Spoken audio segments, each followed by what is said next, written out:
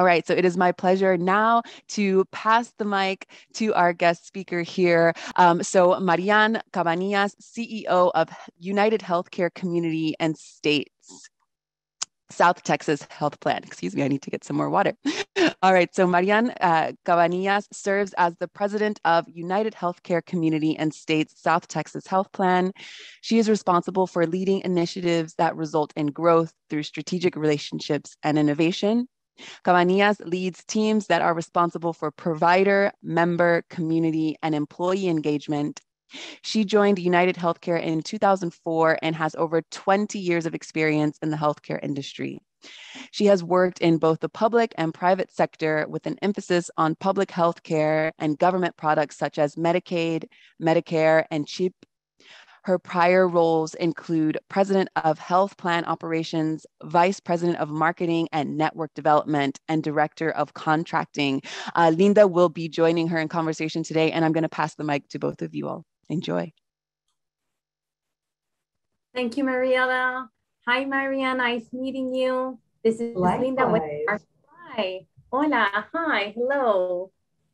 Marian, nice talking to you. And to start this conversation, we want to know more about you. Marian, let's start by having you tell us a bit more about yourself. Where are you based? And give us an insight into your career journey. Thank you, Linda. It's a pleasure to be here with you all today. Saludos. It's a joy to have this opportunity to meet with you all. So I would love to share a little bit about myself. As I said, they said in the introduction, my name is Marian Cabanillas. I'm a proud Latina. I was born in San Juan, Puerto Rico, and I moved to Texas when I was 3 years old. However, my parents always made it a point to ensure that our roots were front and center in our lives. So in our home, our primary language always spoken was Spanish. In fact, I was fined 25 cents for every word that I would say in English because my parents wanted to make sure that, we were tied to our language. And I will say that in full disclosure, most months I owed my parents a lot of money at the end of the month. But we also made a point of making sure that we kept our Latina traditions. For example, at Christmas, we would always celebrate Three Kings Day instead of Christmas, so much. And so I've always felt extremely connected to my culture. When I graduated from college, I actually moved back to Puerto Rico. And I always say I got my first real job in Puerto Rico. I actually started my career in healthcare working in a call center for an insurance company. And about 1 week later, I got promoted to the manager of the department, which was really interesting. I had just graduated from college and I had no experience whatsoever. But the funny thing is that it was really more just because I was the only person that was able and willing to do it. And so it was a very interesting learning experience. Talk about being thrown into the deep end. And so I really enjoyed that experience. And I actually stayed in Puerto Rico with that company for about 4 years until they transferred me back to Texas to start up a new health plan, which actually really led me down the path or the journey that I'm on now, being the CEO for the Texas Health Plan. But I eventually made my way to United Healthcare. And, like was mentioned, I've been here since 2004. So I've been here for about 17 years. I've been here a while. I started here as an associate director and I worked my way up into the CEO role. I'm still based in Texas. I live in Houston, but I do spend a lot of time in Puerto Rico. In fact, I'm coming to you today from San Juan, Puerto Rico. So I think that if I were going to sum up just my career journey in a few words, I think the words I would probably use are patience and persistence. It's been a slow and steady progression for me, but honestly, I've had to push really hard, and be persistent to create the opportunities for development and growth that I've had. So they didn't just come easily, and I think that's probably similar to many people's journey, especially I think for minorities and for women, more so than other individuals. So that's just a little bit about my background. Well, It's an amazing background. It's impressive. And I love to hear about all these stories because you're a successful woman, a successful Latina, and this is why you're here representing all our voices. By the way, I am from Honduras and I am based in Spain. So this is how we're all Latinas all over the world, and this is what That's amazing. It's yes. Probably pretty late for you then, or is it early? Wait, I'm confused. No, actually, it's a little late. It's late, right? 7 hours or so. 10 p.m. But I love. That's what I figured. I love having this conversation. Okay, so please, Marian, sorry, can you tell us more about your work at United Healthcare? Sure. Your position there and your experience as a CEO. That's amazing. Sure. Please tell us. Absolutely. So my role at United, as the CEO for the South Texas Health Plan, in this role, I'm responsible for our Medicaid long-term care products.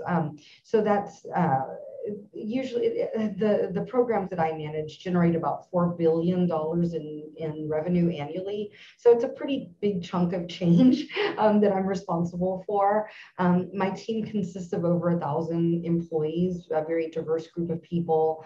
One of the things that I'm most passionate about in the work that I do is really addressing issues of healthcare and disparities in the communities that I serve. I will tell you that I think that the part of my job that I'm most proud of, but that's also the most challenging, actually isn't any of what I just described to you. The part that I think that I'm most proud of is the last 2 years, I've been leading our National Diversity, Equity, and Inclusion Council on a national basis. And I'm also the executive sponsor for our global employee resource group called Unidos. And honestly, that's probably been the most fulfilling part of my work, but also the most difficult, right? It's been a journey for me to really learn, and I've learned so much about different cultures, different individuals, and just how important representation is. I think that that's the most interesting thing that I do. Obviously, I have to take care of my day job so that I get to do that other really cool, fun work. So that's just a little bit about the work that I do at United. Well, I must say thank you. Thank you because you're representing thousands, and I can say millions, okay, of Latin that needs representation, needs people to elevate their voices to say, hey, Latin people, we're here and we're here to give you our best. So thank you, Marian, for that representation. Thank you because you're heading a 4 billion company, 4 billion revenue company. And this is a proud Latina, okay? So thank you for that. As a Latina, I appreciate it. Also, we want to know also more about what social determinants of health, SDOH, means and how it impacts underrepresented communities.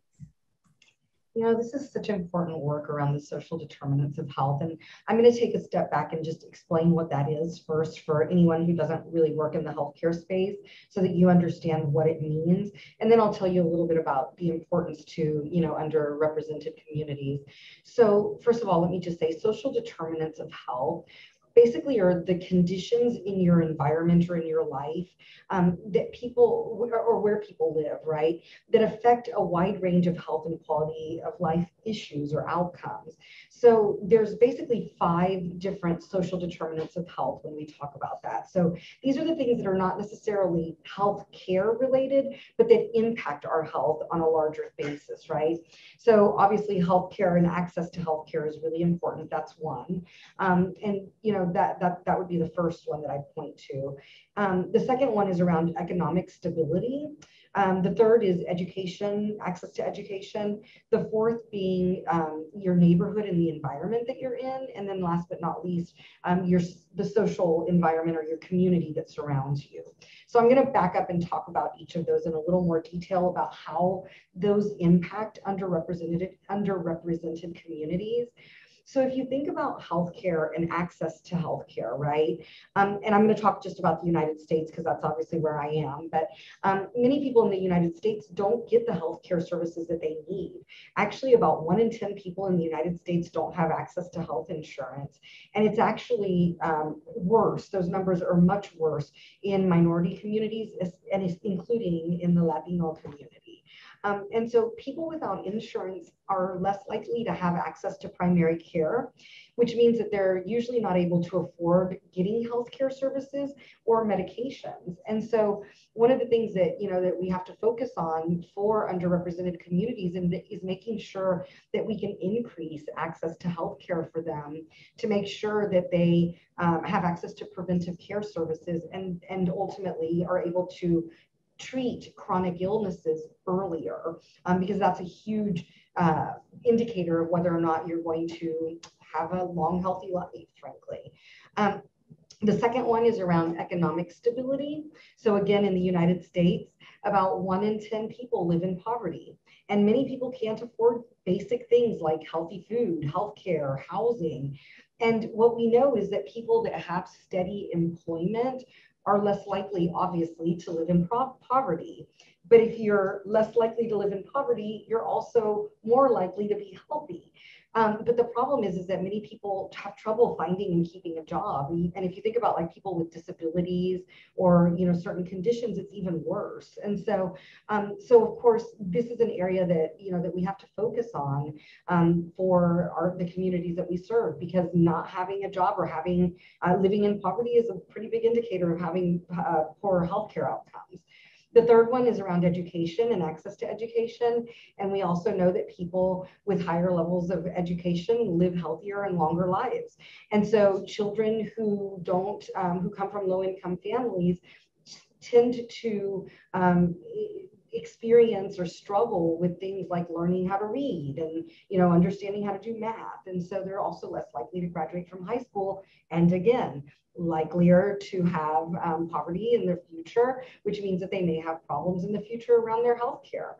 We've actually seen a correlation between people having safe, high-paying jobs and issues like heart disease, diabetes, and depression. So again, it's not necessarily directly tied to healthcare, but these things impact your healthcare outcomes. The fourth one is around your neighborhood or your environment that you live in. And we know that people who live in areas with high rates of violence or unsafe drinking water, unsafe air, they're obviously going to end up with higher healthcare issues or more healthcare issues. And unfortunately, many racial and ethnic minorities tend to live in places that are not healthy or not safe. So those are, the examples around the neighborhood and the environment. But then last but not least, I want to talk about your community, right? Because the fifth area around social determinants of health is the community that you live in. And what we know is that people's relationships and their interactions with friends, family, coworkers, people in the community can have a major impact on your health, because you've got that social support or that community support, and that really impacts your health and well-being. And sometimes it's your emotional well-being that's impacted.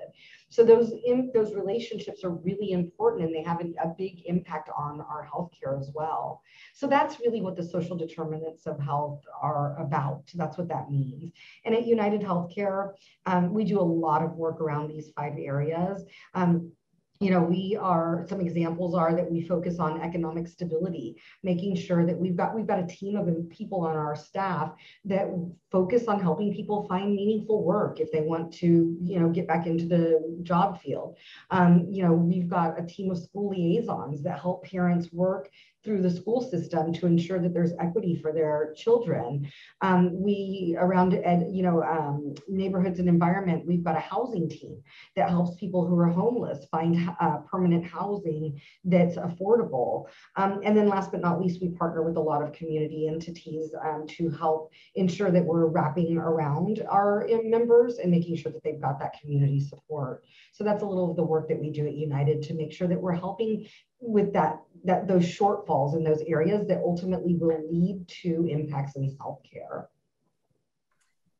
Yes, and you said something very important there, that you're helping, you're improving, and you're mitigating all these social determinants. You name 5, and they are all very important. They're about where they live, their income. So all of this determines their health. This is very important to know, and for us as well, that we can apply this to our personal life. We need to mitigate these 5 things that Marian just mentioned in our own life, so we can apply this to ourselves.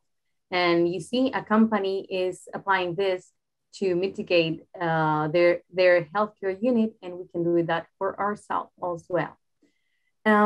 Marian, please tell us more about how United Healthcare health equity initiatives are erasing the societal divide and make healthcare more accessible.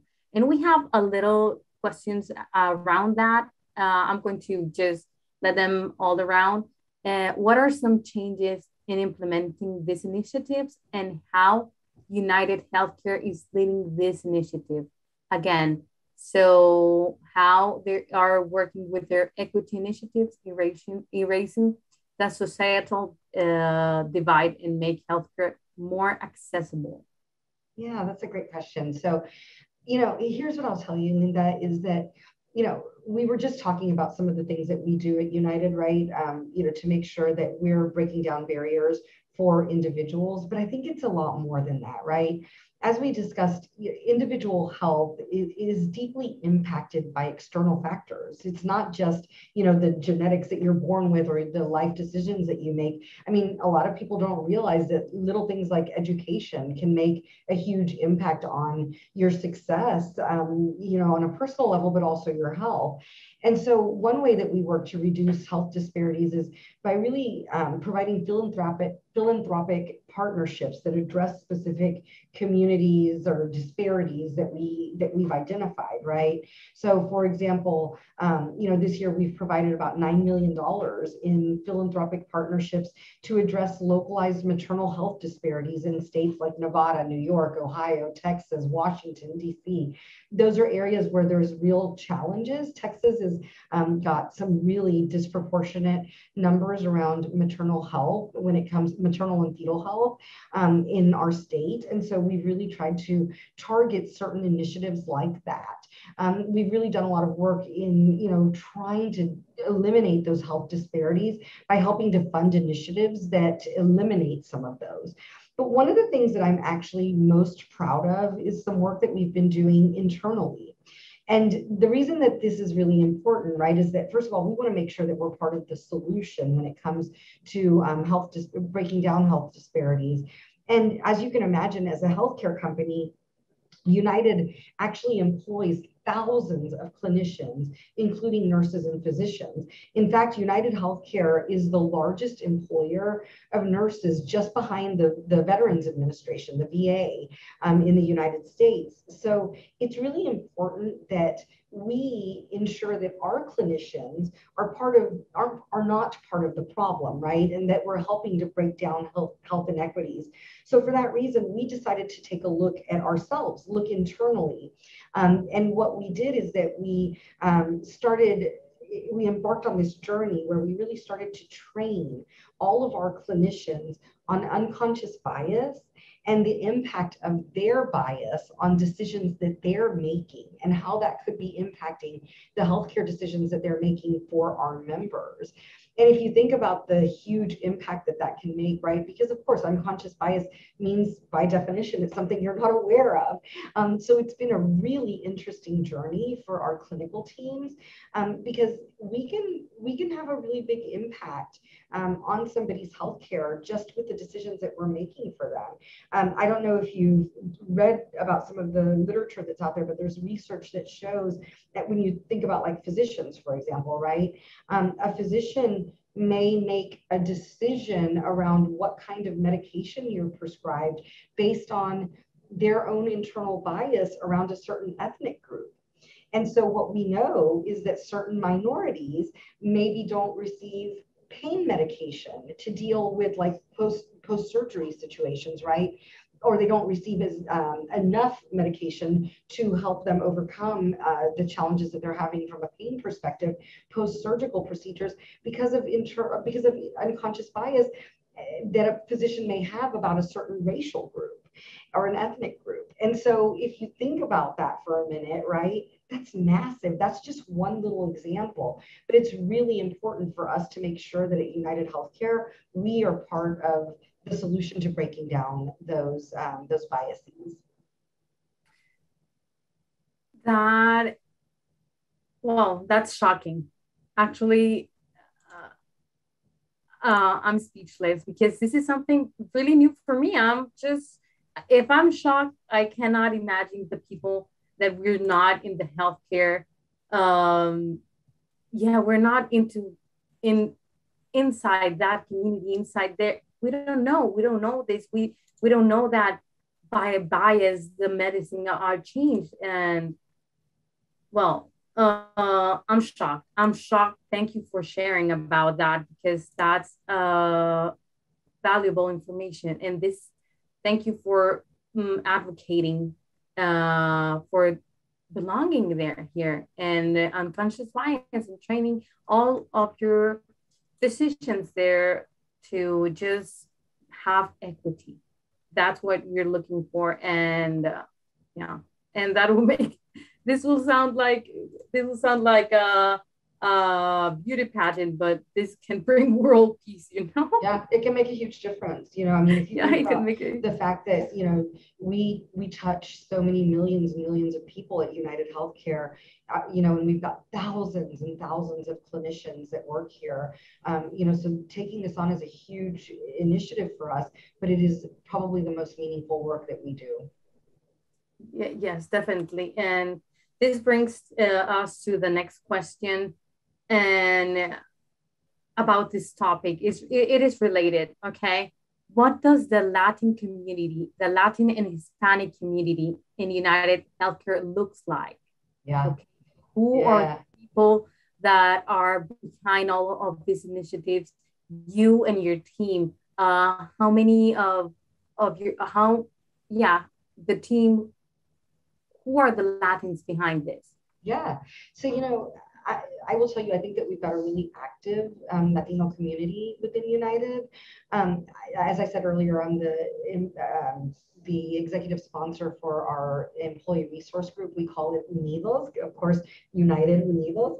And so employee resource groups, I think, are really critical because they really foment growth by offering formal as well as informal development and leadership opportunities, and creating visibility for employees via networking and things of that nature, right? So, our Unidos community at United is very, very active. We have monthly cafecito meetings where we just get together to network and talk with each other. But here's what I will tell you, though, because I don't want to paint it as like everything is just peachy and perfect. The reality is that we have a lot of Latinos in our organization. A lot. The reality is that as you look at the leadership of our organization, those numbers decrease drastically. And it's not a criticism at United, it's just a reality, in terms of sometimes the glass or concrete ceiling, however you want to call it, right, that we live with. So as Latinos, it's really important for us to keep pushing forward and making sure that we're closing those gaps, because those opportunities don't always come as readily to us. And the other thing is that when you are a Latina who is in a position of power, like myself, right, making sure that you are part of the solution to help close and narrow those gaps. So making sure that we're giving opportunities to people. I mentor a lot of people in my organization. I work really closely with all of these employee resource groups to make sure that I am part of the solution, because I feel an immense sense of pressure to do that. I think that, there aren't many of us, but our voices need to be loud so that we can make sure that we continue to close those gaps. And Latinas, we're loud, Yes, we are. Yes, we are. We all know. I'll admit it. Okay, Marian. We have another question here that's around, your challenges when you were facing your early career stage as Latin, your junior professional experience as a Latin. Can you share more about the challenges you faced and now that you're a leader? Can you talk about that, please? So here's what I will tell you. And I tell this story often, and I always get a really like reaction, right? People kind of go, oh my God, I can't believe this happened. But, I've had experiences where I had a former boss who I was actually asked to speak to present at a leadership forum that we do. And there were only the top 1% of our leaders in the organization actually get invited, right? And I was asked to attend, and not just to attend, but to present. And I was so proud of that opportunity. As a Latina, I was the only Latina that was invited to participate in that. And I was really proud of that moment. And I remember my boss, right before I went on stage, said to me, he goes, the only reason that you were picked to present is because you're Latina, right? And it shocked me, and it made me question everything, right? Like, why am I here? What am I doing here? Are they just utilizing me to, check a box, or like, what is this, right? But what I realized as I reflected on that over time, and actually even in the moment, what I realized was that was really his issue, not mine. If that was his perception, that's his perception, and that's okay. And I don't care why I was invited to speak. I'm going to make sure that I nail it and that I represent my community well, right? And so I just kind of like, picked myself up and put myself in that, changed my perspective on it and said, okay, even if that is true, which I'm not sure I believe, but even if that is true, then let's take advantage of this opportunity and let's make sure that we hit a home run here, right? So that's really, the way that I've approached my career. That's just one example. I've had many instances of being made to feel, or tried to make people where they tried to make me feel lesser than, or make me feel like being Latina is what's given me opportunities. And again, like I said, whatever, right? Brush that off and move on, because as I was younger in my career, I would overthink all of that, and it made me really anxious. And I just decided at some point that it was like not worth it to even, to even feed into that commentary. When you ask about some of the challenges today, what I will share is that I feel an immense sense of pressure to represent my Latina community and to cast a positive light on our community. There are too many examples in the media and out there, of, very negative perceptions of Latinos. And I feel like it's very important. I feel, like I said, an immense sense of pressure to make sure that I am, representing our community well, and that I'm always thinking about how I'm being perceived so that I can continue to push forward the image of Latinos in the community. I think we need to be proud and remind people of our heritage. Oftentimes, like me, I don't have an accent. And so oftentimes it's easy for people to forget that I'm Latina, but I can't let anyone forget. I constantly am reminding people about my background and my heritage because of that need to make sure that we are well represented. Well, thank you, Marian. Thank you, Marian. Thank you for joining. And nice meeting you. And we keep tuned. Mariel, I'm just giving the mic to you. Bye. Awesome. Bye. Thank you so much. Gracias a las dos por la conversación, por los consejos, por la fuerza. Knowledge is power. That's right. Yes. Okay. Thank you so much. Bye, thank you. Wow.